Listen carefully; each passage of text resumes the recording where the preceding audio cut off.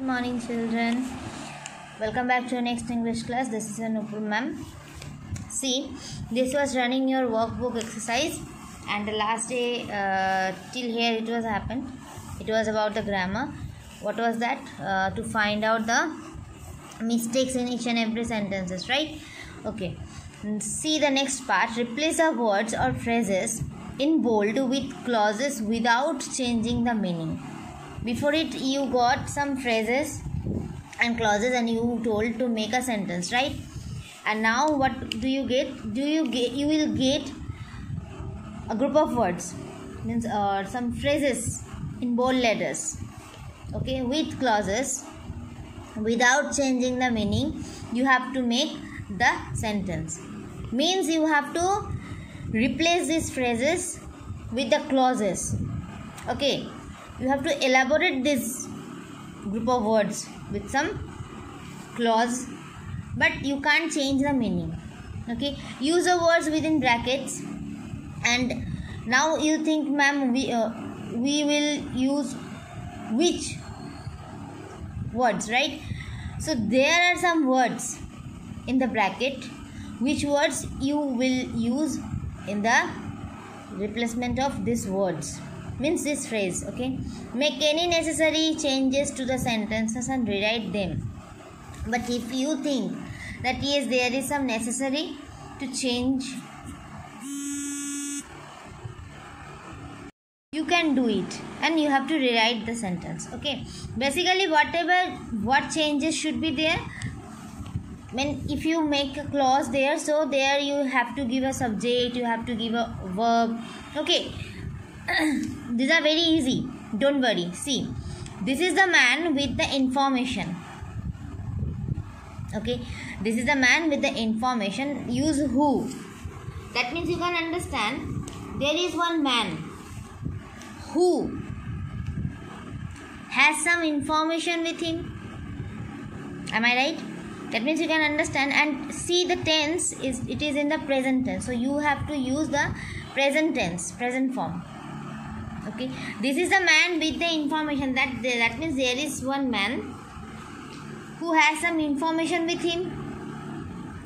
And you have to use who, this word, just against this phrase.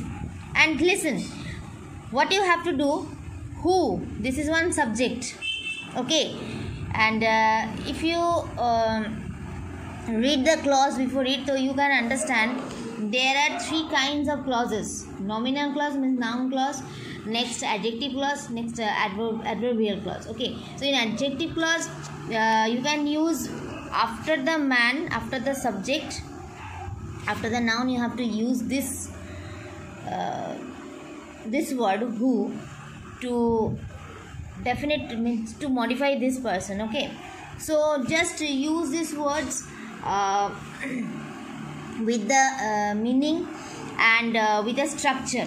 Okay, so this is the man who has some information with him. This is a present tense. You have to make it in present tense. If the sentence would in past tense, then you will use past tense. Okay, I am giving you just example. Now it is depending on you how you will make it. Okay, go to the next sentence. Please call me as soon as possible. Use can. You have to use can, this word, instead of possible. Please call me as soon as possible. Now you will use it. Okay, next, I am saddened by the idea of leaving. Use that. Of living, in the place of this phrase you have to use that. I am saddened by the idea of living. I am saddened by the idea that ... Now you will use. Okay, I don't tell you. I want to see whatever you can do, and then definitely on the Zoom class I will discuss all these. Or if you send me these answers in comment box or in WhatsApp, then definitely I will give you feedback. But please do it. Next, the arch gate is the entrance. Use where. The arched gate is the entrance. The arched gate is the entrance. Means you can understand where. This is adverbial clause. Why? Whenever you will see that there is mentioning some place, some time. Okay, these are called adverbial clause. This is, you can understand, the entrance. Entrance means you can understand that is a place. And where? This word also mentioned a place. Okay. Now try to solve it. Next. Nowadays there are very few postmen. Use who. Nowadays there are few postmen. Use who. Means in the replacement of postmen you have to use who. That is a subject, right? So now how we will make it? You just try to do, then definitely I will be there for you. Okay, go to the next portion. Yes, there are some questions. See, wait, yeah. What does a dictionary communicate to? Do you use dictionary? Look up the words in a bold in the dictionary and answer the question. There are some questions, 1, 2, 3, 4, 5. In a 5 sentences, 5 questions, there are some words in bold word. We will get this all meaning inside the dictionary. Okay. What is the use of yeast in making bread? You know, I think, what is yeast? It is a common thing which is used in the time of making bread. So what is the use of yeast? First of all, you have to know what is yeast. It is baker's yeast. You know baker's. Baker's yeast is a common name for the strains of yeast commonly used in baking bread and bakery products. This yeast is used in the bakery products also. Serving as a leavening agent which causes the bread to rise. To rise means expand or become lighter and softer. Okay, by converting the fermentable sugars presence in the dough into carbon dioxide and ethanol.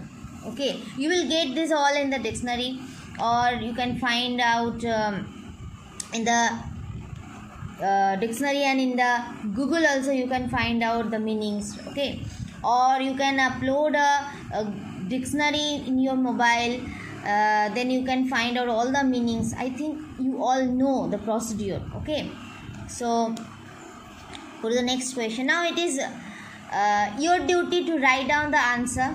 Okay, I told you about it something. Okay, next, which language does the abbreviation RSVP came from? RSVP, it is an, what do I say? It is an initialism derived from the French phrase. Okay, French phrase. The phrase is like répondez s'il vous plaît. You will get this in the dictionary. Okay, and it's what does it mean? It means to respond. Please respond to require confirmation of an invitation. This is the meaning. Okay, next, what is a communique? What is a communique? Communique, an official announcement or statement, especially one made to the media. Okay, what is a ditty? Ditty is a short and simple song. Okay, next, if you were standing in the area apron, where would you be? If you were standing in the area apron, I think you know the meaning of apron. It is a, all of you say, ma'am, it is a cloth, like, right? But see the question here, in the area apron, area is there. That means you can understand this is a some area on some place. So apron, area apron means there should be some other meaning also, like a hard surface area on an airfield used for parking aircraft. Okay, in the place of airfield, there a hard surfaced area should be there, and that is used for the parking the aircraft. Okay, so if you were standing in this kind of place, so where would you be? Okay, now I think you can realize. Okay, next, a review is a report of a book, play or film, is written to tell readers what the work is about, gives the reviewer's opinion of the work, helps the reader decide whether to read or see the work. Right, here is a short review of Gerald Giroux' book My Family and Other Animals. What is a review? Review is a report of a book or play or some film. It is written to tell readers what the work is about. Okay, what the work is about, what the book is about, what. Okay, gives the reviewer's opinion of the work and helps the reader to decide whether to read or see the work. Right, here is a short review of Gerald Giroux' book My Family and Other Animals. The sentences in the review are mixed up. Rearrange them correctly, rewrite the paragraph. See here, the family made many friends on the island, and he talks of those friends. Essence is it is a book that can be read again and again and enjoy afresh each time. So what is your duty? You will read this passage. Okay, and already it is told the sentences in the review are mixed up. Rearrange them correctly and rewrite the paragraph. Rearrange them correctly and rewrite the paragraph here. Okay, if you had asked the reviewer to grade the book out of 5, how many marks do you think she or he would have given?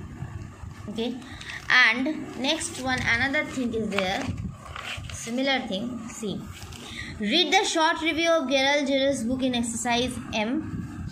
Means this is exercise M, right? Okay. First you have to rearrange these all correctly and rewrite the paragraph. Then you have what have to do? Then you read that rearranged paragraph. Okay, what you write? Write a similar review on a book that you have enjoyed reading. Now what is your duty? You will write a review of a book whatever you have read and you have enjoyed that. Okay, so this is your homework today, and please complete it. Next day I will start this second chapter, unit 2. Okay, till then do it, solve this and keep watching my video. Okay, thank you so much. Bye bye.